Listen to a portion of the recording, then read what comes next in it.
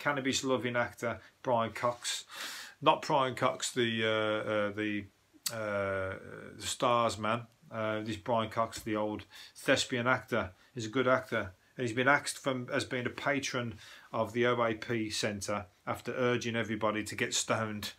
Good on him. He's like, fuck it, you know what I mean? And he's 73 years old, and he recently said he first took the wonderful drug at the age of 50.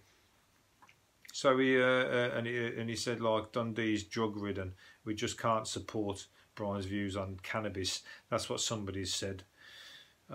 She asked the local born actor to become patron 4 years ago. Dundee's drug ridden.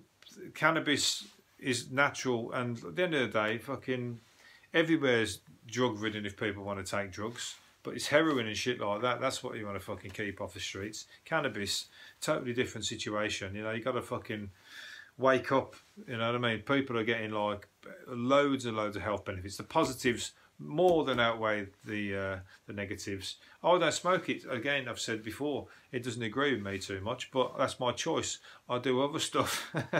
No, I mean, I like, you know, I drink and stuff like that. I don't even do that much, but what I'm saying is that each to their own, and he's like urging people to fucking enjoy it, and he's 73, and I bet there's a lot of people in the old folks home that have never drank it, never smoked it, should I say.